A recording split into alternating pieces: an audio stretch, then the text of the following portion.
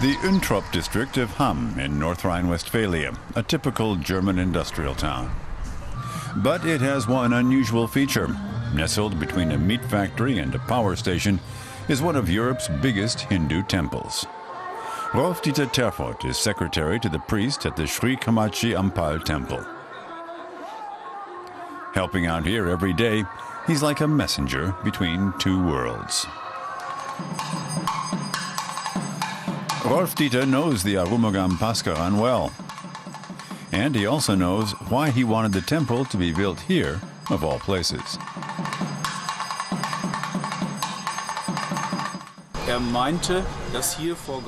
He believed that this was a holy site back in the mists of time. He became convinced of it through his meditation. And he and his family and some other priests were able to move into the residential block on the opposite side of the street.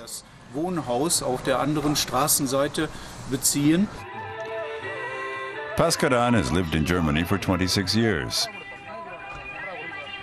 Like many Tamil Hindus, he fled the civil war in his home country of Sri Lanka.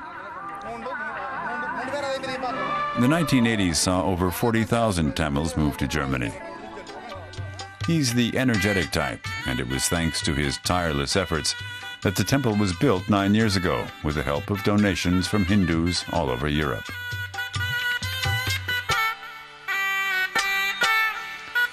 And it didn't take him long to find an architect either.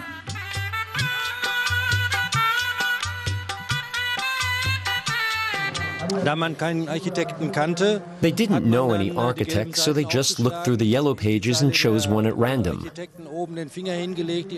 And that was me. It was that easy. Later I asked the priest what led him to me, and he said it wasn't anything to do with him, it was the gods. They're also the reason why once a year devout Hindus from all over Europe gather here for the temple festival. Many of them are exiled Tamils.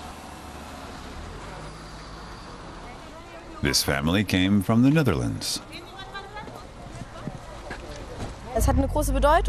It means a lot to us, also in terms of home. I don't really know how to explain it, but it reminds us of home. Everyone meets up here and prays together. That's very nice. For Angel and her family, it's the most important day of the year. They come here to honor the gods and to ask for special favors. All the worshippers choose which particular gods they'll pray to.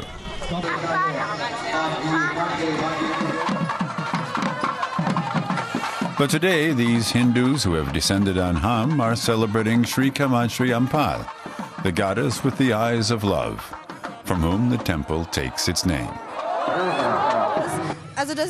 She's our mother. The goddess is a mother to us, and she is holy and very important to us.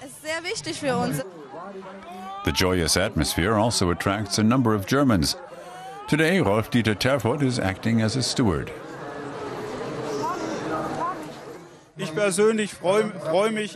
I always love the sight of this celebration, and I'm delighted that everything is so harmonious.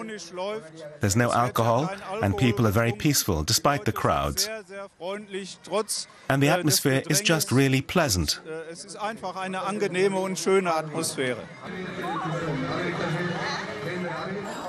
For Angel and her family, the festival reminds them of their home in a way that's bittersweet.